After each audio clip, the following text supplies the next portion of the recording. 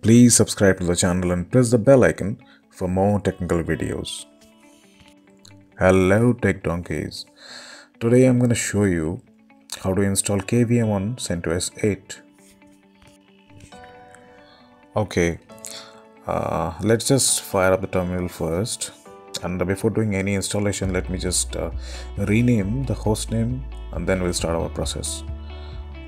Okay, let's log into root first, and then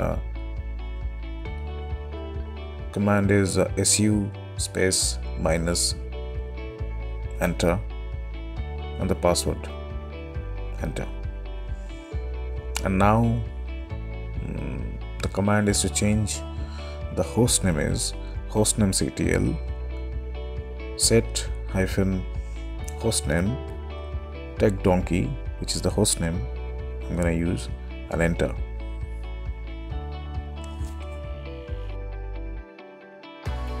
Okay, let me just close the terminal and reopen it for the changes to effect. Now you can see the hostname is changed, and again let us just log into the root where we are gonna update the package manager using yum or dnf. So we have two different options to update the package manager. One is yum and then is dnf. Here we're gonna use our dnf. Don't worry guys, I'll make another video of it. And, what is the difference between dnf and yum?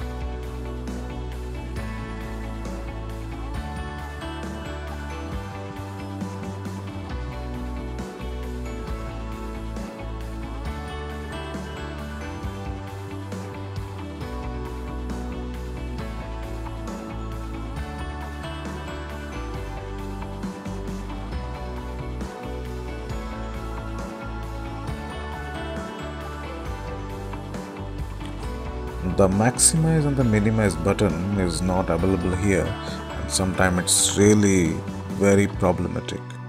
So let me just install a package called Tweak Tools from software, so it will give us the maximize and the minimize button option.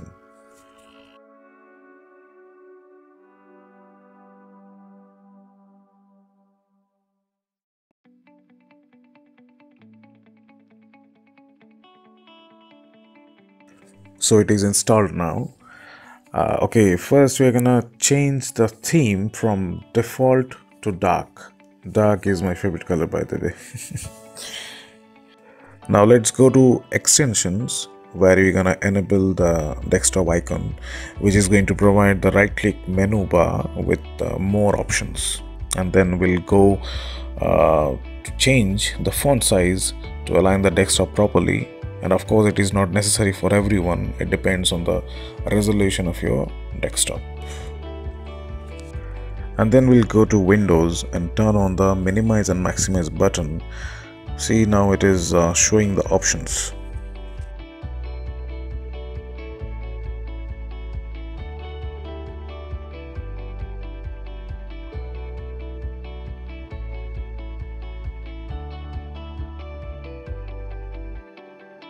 Okay, let me just reboot the server first, and then we'll start our installation process.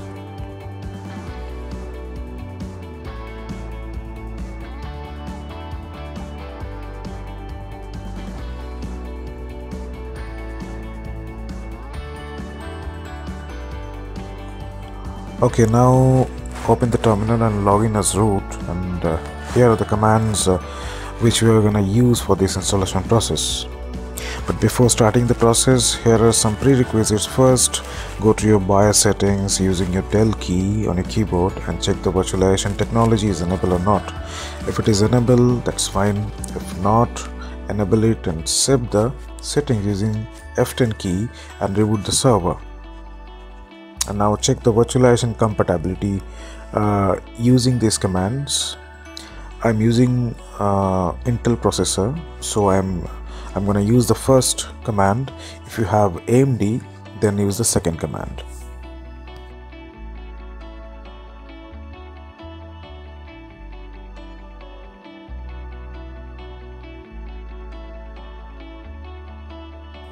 KVM requires a few kernel modules in order to support full virtualization.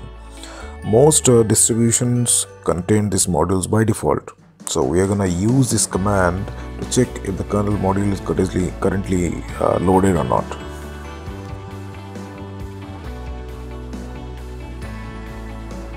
Okay, now we are going to install Cockpit, which is an easy to use, lightweight and simple and powerful remote management web-based tool for Linux servers. That means you can control your Linux server or any host which is based on Linux, like Ubuntu, Debian, Fedora, CentOS, Red Hat.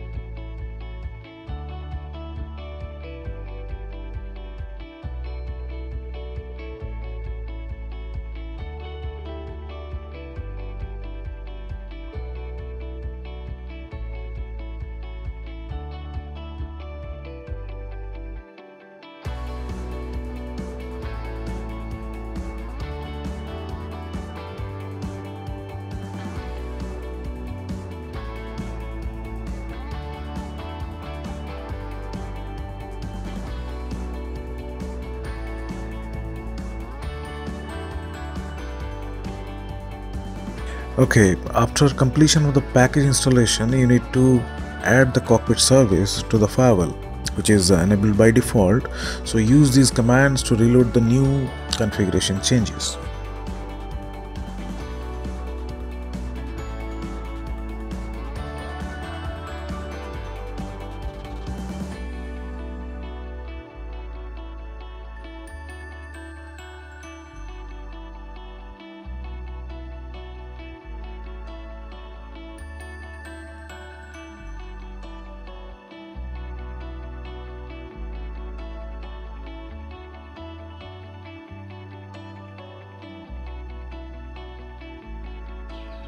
Okay, let's check the IP address first using the ifconfig command, so we can log into the cockpit web portal.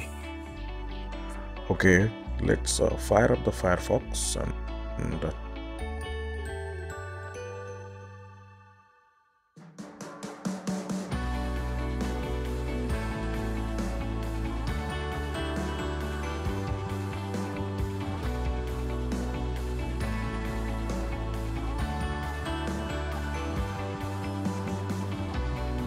type the system default IP address, which is 7.17.27.5, and the port number is 9090. See, now it is asking for the certificate. As of now we don't have that. Don't worry, click on the advanced and then click on accept and risk and continue. So this is the cockpit web panel to manage your server. Now we can log in as system created users. We are going to use root and its password. So now you can check the host details. In this section you can monitor system health, disk usage, system information. You can configure the host name here, date, time, and if you have any Active Directory or any LDAP running in your environment, you can join this server too without putting your effort in terminal. Here you can check the logs, storage, networking and virtual machine details over here.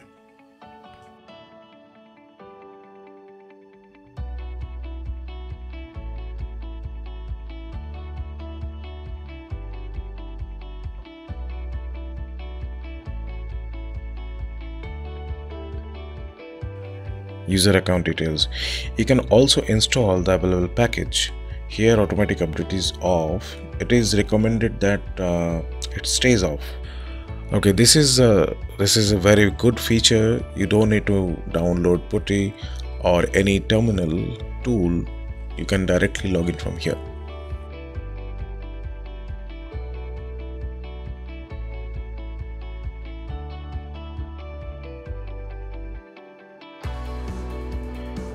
Now it is time to install the KVM packages. Please follow the commands. First one is dnf module install word. Second one is dnf install word -install word -viewer.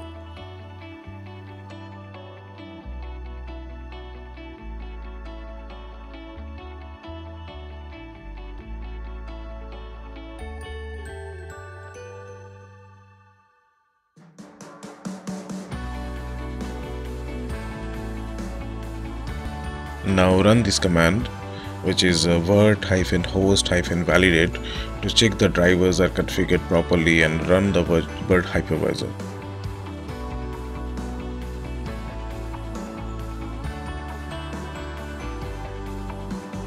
Okay, now you need to run these three commands to start the libd daemon, which is systemctl start libd.service. And now you need to enable the daemon to start automatically on every boot, which is systemctl enable libd.service. At last, you need to check the status of the libd services, that it is running properly or not, which is systemctl status libd.service.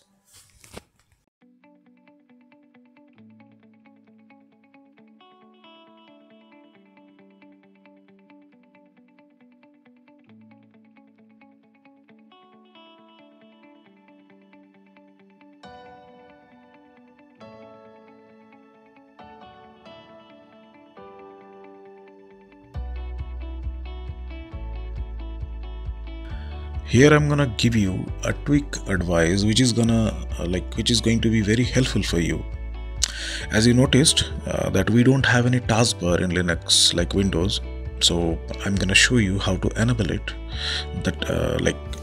How to enable the taskbar using cell extension script. Don't worry, we don't need to write anything. Just go to the software and click on add-on, and then click on shell extension, and then search for -to panel and enable it.